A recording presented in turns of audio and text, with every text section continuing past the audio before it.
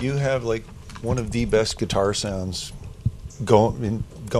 I mean, it's incredible. Like, and there's a lot of guitar players listen to my radio program. Do you want to run through your gear once, just with that you used on the album? Yes. Because it is just incredible right from the opening, and then the rhythm guitar part that comes in. And it's actually this on this record. It was really simple. I went, I've been doing this thing where I started out with one guitar and one amp, and then so over the what years. What kind though? Well, it was just a Marshall 100 watt. Back in the day, it was a Marshall 100 watt, and the same guitar that I used on this record. And this record, it was a JCM 800 that I had in storage, and I just I pulled out whatever I had, and I just went through it and found this one amp, which actually was completely unbiased and sort of sounded like it was dying. Oh, sorry. And so I recorded. It's like this needs to go in. You're going. Well, no, and no. I recorded. I recorded "We're All Gonna Die" with Iggy Pop with that sound. Then I biased it and used it for the whole record. And so it was really my sort of what we call the Derrick model Les Paul, which was actually a handmade. It wasn't made by Gibson. It was handmade by somebody as a '59 reissue kind of deal. And so I used that, and I used the Marshall, and then the 800. Yeah, the 800. Yeah.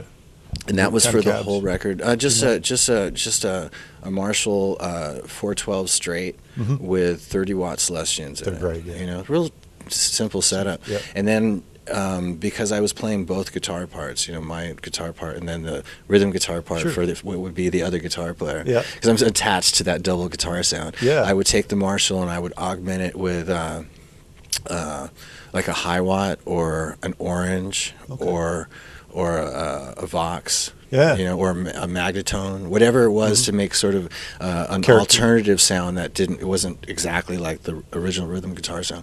And that was basically it. And I used, I had a Martin acoustic by the Sword. Hard to play acoustic, man. You do I so love well. playing acoustic. Yeah, you do it very well. And I used a Junior. In the song "Gotten" with Adam Levine, there's a middle section which is pretty loud and boisterous, and I needed a twangier kind of approach to it, and I used a Junior for that, and that's pretty much covers the whole record, so it's not real complicated. Thanks for that, man, because I have an 800 myself, and it's the best sounding amps. I was reading in your bio, Slash, that you said that Iggy sort of set the tone of the record. What is it about him, his spirit, that he came in? Did you start off with him? Or? Well, I mean, let's see. He was one of the first guys that I contacted. I wanted to, when I had this idea, getting the nerve to call people up and go, "Hey, would you sing on my record?" And here's the music, and I had to go with people that I knew at first just to sort of get it rolling. And Iggy was one of those first guys, and his spirit just going into it was like, I sent it to him. He called me back a couple days later.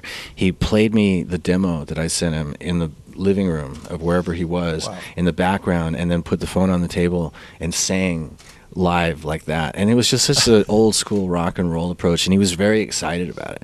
So he flew in from Florida, flew to LA, and just sort of like got in there and went for it. And he's just, Iggy is Iggy, it's just like that.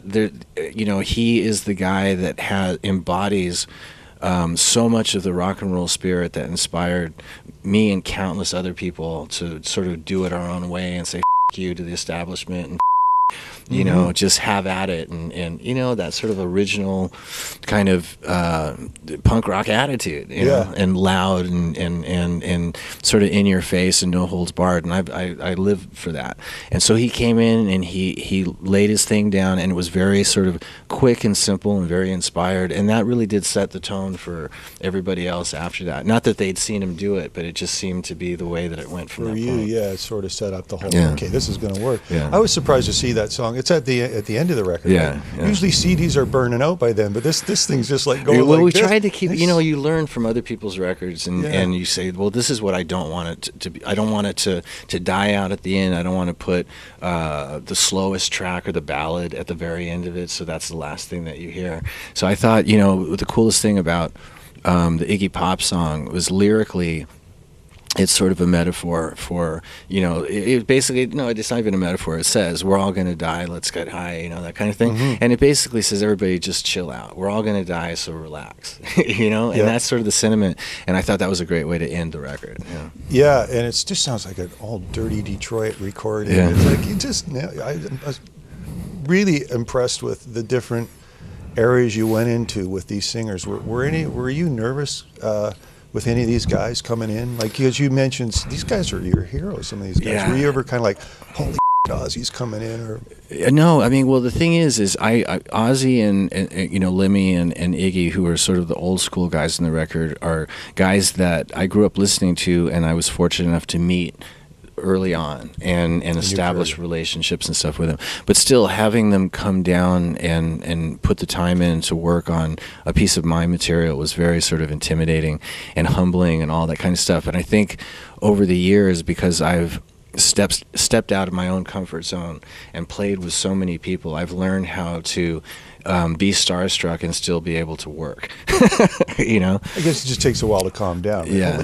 Well, you have to. That's the thing. You have to be able to be cool and just sort of like put all that aside so that you can get on with getting on with things.